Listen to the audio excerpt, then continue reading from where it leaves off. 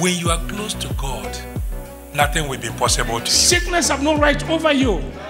Marital problems have no right over you. But one thing you have to note is that always you must remember that someone died for you.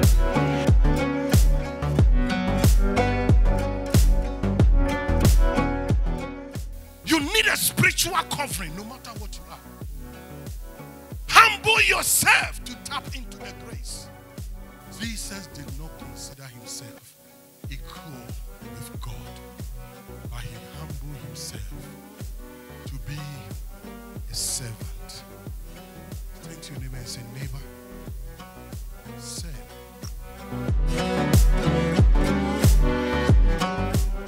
Tonight, I want to talk about the power in his name. Philippians 2 verse 5.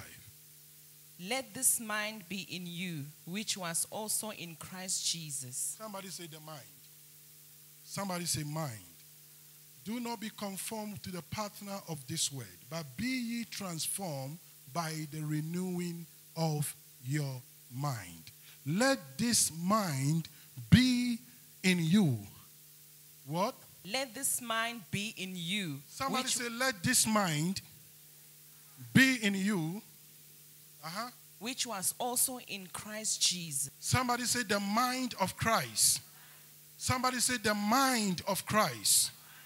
Do not be conformed to the pattern of this world, but be ye transformed by the renewing of your mind. Let this mind be in you, which was also in Christ Jesus. Continue. Who being in the form of God. Who being in the form of God, equal with God. Did not consider it robbery to be equal with God. He did not consider it robbery to be equal with God. But made himself of no reputation. Made himself with no reputation. Taking the form of a bound servant. Taking the form of a bound servant. A servant. A servant. A servant. The mind of a servant. Sister, you have to have the mind of Christ. And the mind of the Christ is that he did not consider himself with equality with God. No pride. No arrogant. He humbled himself and took a servanthood. Do you want to be great? Serve. Let me tell you the secret of my anointing. I was an usher. I did ushering for 6 good years. My senior prophet did not prophesy to me in any other day. But I was ushering. I cleaned the church. I lift up the tables in the church. I wash the bathrooms of the church. I sweep the church. I make sure that the TV is set. The chairs are well arranged. I did all that I did. Yet my pastor did not pray for me. He did not lay his hands on me. Yet I was serving.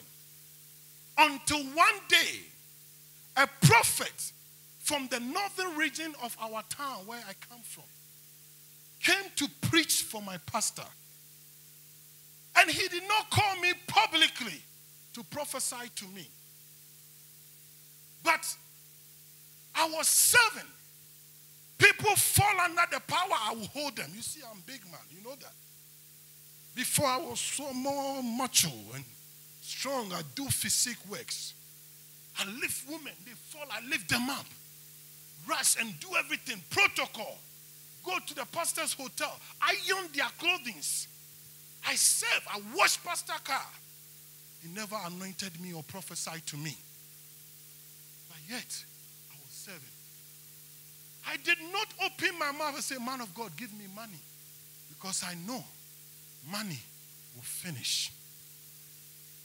Don't be like Gehazi, who followed the prophet Elisha because of money. Some of you are serving because of money. That is not servanthood.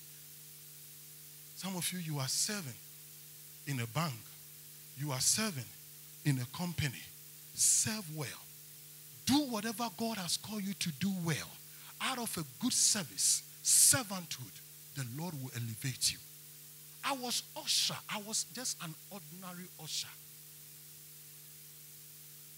And the funny thing is that, you see, when you are usher, you can't dress well. You put on a nice suit. My pastor will stand in the pulpit, right? And then he say, oil, oil, oil, oil, oil. And then the people will come with an oil. And they will give the oil to me. Whilst I'm holding the oil like this, following my prophet, everywhere you move, he touch people, I'm holding the oil. Then he called a woman and say, woman, that says the Lord, this and that. And while he was speaking to the woman, he put his hands in the oil and he would tap my shoulder like this. By the time I finish service, my head to my toe, all my dress is oil. So if I wear a suit, it's going to be oil. So all my suit was stained with oil. But something was being poured on me spiritually. Don't be like Gehazi. He said that when you went there and followed Naaman, my spirit was with you. You went for money. You go behind your pastor, talking to other people, blackmailing your own pastor because of money. I see some of you, you do that in this church. Soon and very soon, the Spirit of the Lord will expose you. You gossiping. Stop. That is not a good servant. Serve well. Do the work of God well. Jesus became a servant. Guess what? One day, a prophet came to my church and he was preaching. After the preaching, he sat down and I went to him with a bowl of water to wash his hands. So when I knelt down and I begins to pour the water for him to wash his hands, the water spit on his shoe, like your shoe, nice shoe. And then immediately I took my suit like this and started to wipe it off. Then he said, son, stop it. Stop it. Stop it. The third time, he started speaking in tongues. Whilst I was kneeling down, his hands was on my head. And he started prophesying. Prince, you will be a prophet to many nations. You will travel to abroad. Your ministry is going to be great. You will do mighty things. The Spirit of the Lord will come upon you. I was kneeling down in front of him, wiping his shoe because I have spit water on his shoes. Nobody heard a prophetic word, but God spoke through that prophet to me. When I got up, I said, thank you, Jesus. Thank you, Jesus. I went to the altar and I knelt on the altar and started to pray. That begins my ministry.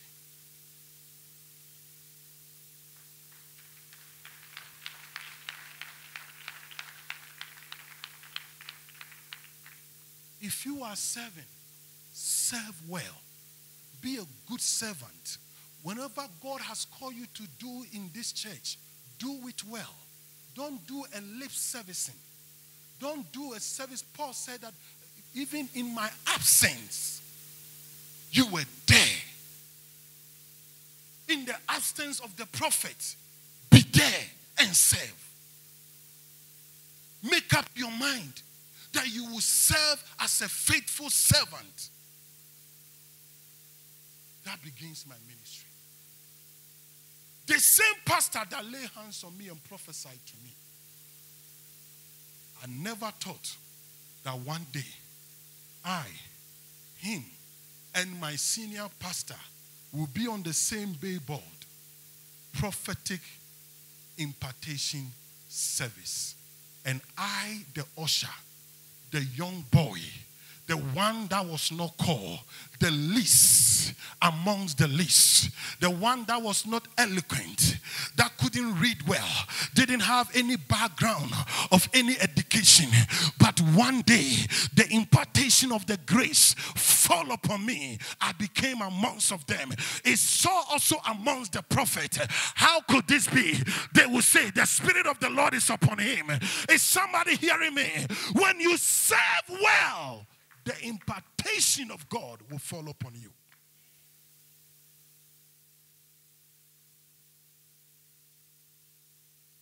To pass, my pastor will beg me, please, I want you to come and do a service for me. I say, man of God, I will do. I was not proud to say, I've received an anointing, I can see, I can prophesy, so that I'm doing this. I'm still serving up to today.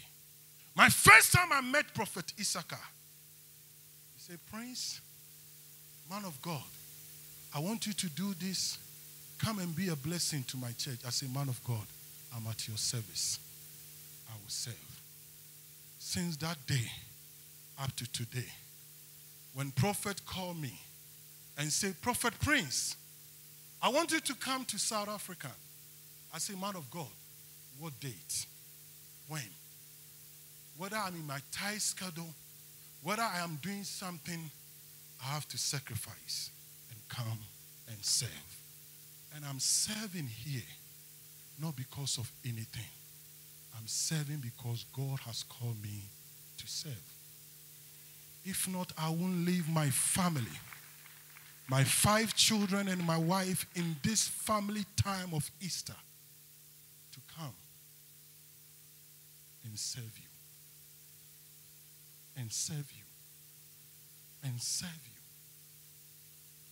Be a good servant. Be a trustworthy servant. Don't be like Gehazi. I look at the story of the prophet Elisha. Do you know who was he? He was older than Elijah, according to scripture. The commentary tells us that Elijah and Elisha walked together. He tapped him with his coat, and Elisha left his business, left his family, kissed his mother and father goodbye, and stick to Elijah.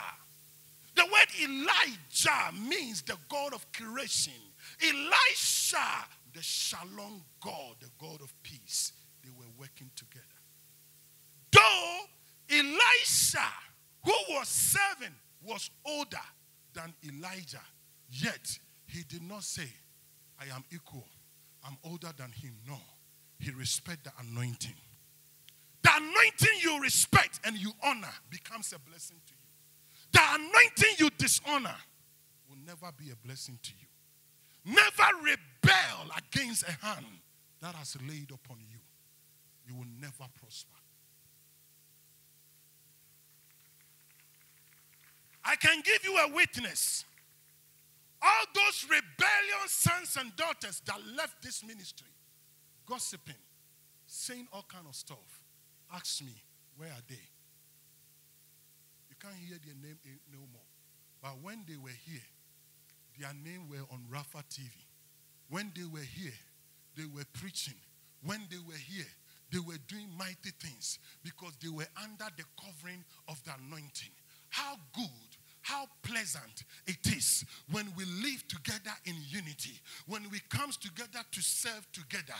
It is an oil that is poured on the head of the Aaron. Aaron's head is the head pastor. It flows through the beard and passes through his garment to the tail of his garment. So you are the shoulder, you are the neck, you are the stomach, you are the knees, you are the feet. Be under the head. Because the anointing flows from the head to the top. When you disconnect yourself, you have disconnected yourself from the source of the oil. Serve. Be a servant. Don't try to say, I know it all. I can prophesy too. Don't be like Mira. Mira was older than Moses, isn't it? But God called Moses and said, my servant Moses, I speak to him face to face. Miriam was anointed as a prophetess. But the very day Miriam rebelled against Moses, the Lord said, you will be cast out of the tent. Leprosy from head to the toe. On the sister of Moses, who is older than Moses. Don't try to say, I've received a prophetic gift. I can also prophesy. They call me prophetess and this and that. I've been here and that. And because of that, you are rebelling against the oil in this house. I don't come here to make myself proud. He's my senior prophet. He's my big brother. I am his servant. That is why when he called me, I say, here I come, man of God. I have come to serve. Because I know the impartation I will receive before he departed. You guys don't know how to serve. Elijah asked Elijah, what do you want from my God? Stay here.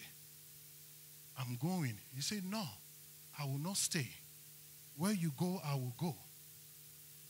And they went to Jordan. And the people came and said, do you know that your master is about to be taken to heaven? He said, yes, I know, but I don't want to talk about it. Don't listen to gossipers. Gossipers will always tell you something about the man of God. Gossipers will always try to character assassinate the man of God. He's the servant of God. The oil on him and what he has been through and doing this kind of work. If God is not with you, how can you gather such people? 15 years in South Africa, Shekinah Glorious Ministry. If God is not really the God of the altar and the finisher of miracles, signs, and wonders in this church, and if it is anything, do you think that it will survive today? So God's hand is in this. I say God's hand is in this. So the Bible said before the wild wind, Elijah said, what do you want? He said a double portion of the anointing.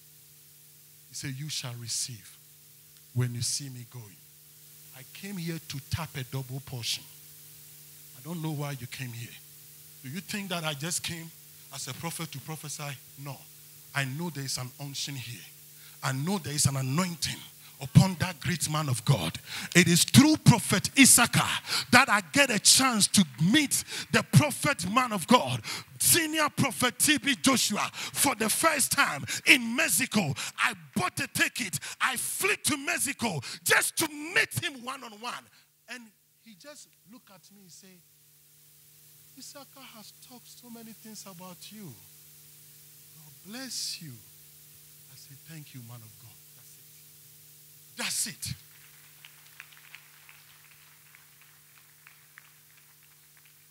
That's it. You need a spiritual covering no matter what you are.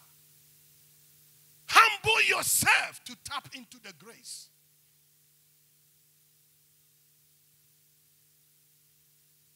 Don't rebel. Elisha received a double portion. When Elisha was about to go, there was no man following him. There was no way of Gehazi. Gehazi has backslid, has rebelled.